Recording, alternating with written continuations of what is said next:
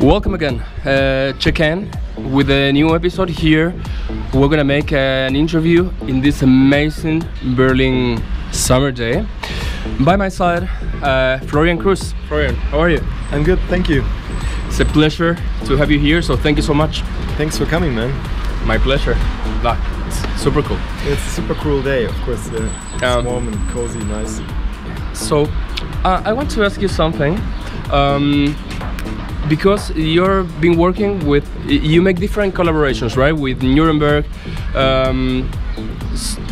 How is for you just to work not on the solo side and to do all these kind of things?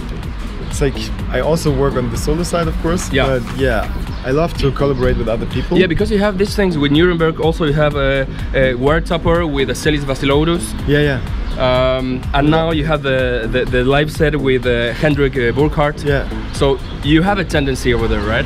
Yeah, that's true. Because, you know, I like if people come together and share their ideas of music. And when I have an idea of, what I think could be a good track, and there's someone who could make it even better, you know, like in the case with Hendrik Burkhardt, he has such a great voice, and I really love the way he writes his lyrics and stuff. It has a deeper meaning all the time, so it gives the track another level, you know, so it opens it up.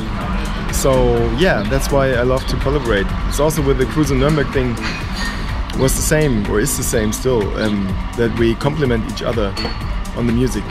But sometimes it's nice to just, be myself in the studio and just do my own stuff, just solo. It's also nice. Do you think that the times that you produce by yourself, it changed the way that you produce that when you do these collaborations? Oh, that's a good question actually. I think every single project has its own sound. Like, for example, with Celis Vasilodus on the Wire Topper thing from, I don't know, 2008 I think we started. It was a special sound, and when you listen to it today, it's a bit more on the progressive side, I would say, like bedrock style. Yeah, because you released on bedrock. Yeah.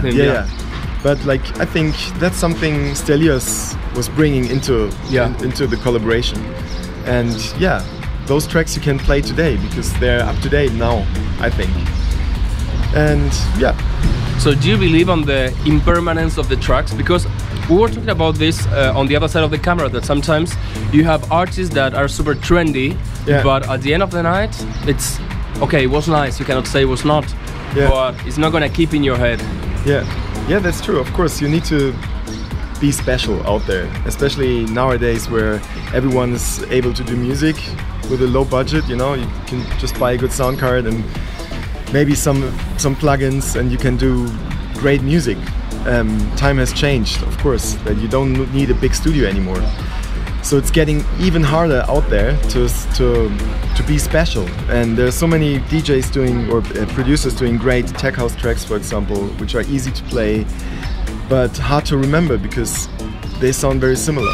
And I think what I do with Hendrik, for example, or what I do with Niels, it's a bit more on the emotional side, you know, like some more melodies and stuff.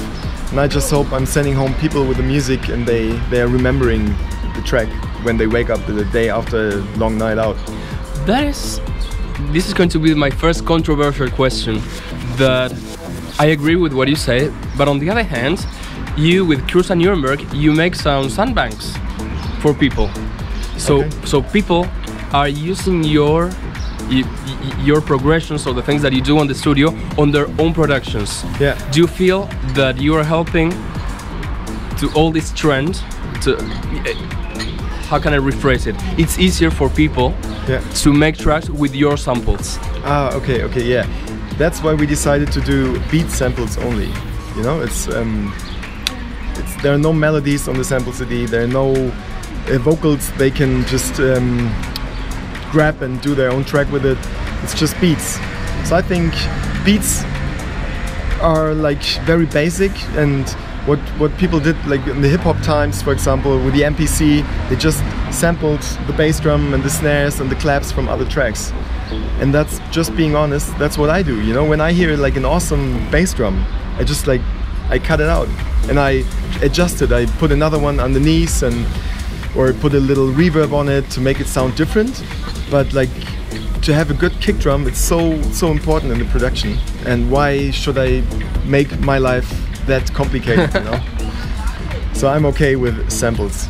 Did it ever happen to you that you were playing and it's just like, that sounds familiar, and somebody was using one of your loops? Yeah. That happened. That happened already. And some people have been so nice, getting in touch and sending the track and saying, look, we used this percussion loop.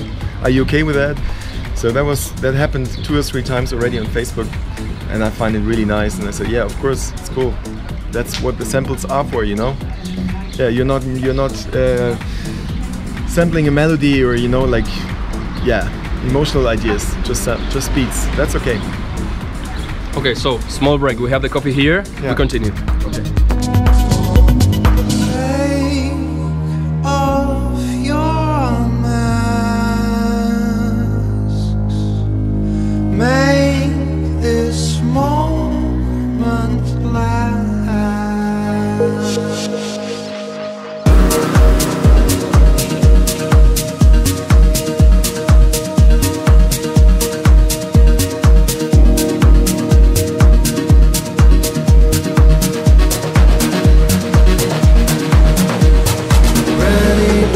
Cause we know we'll be caught.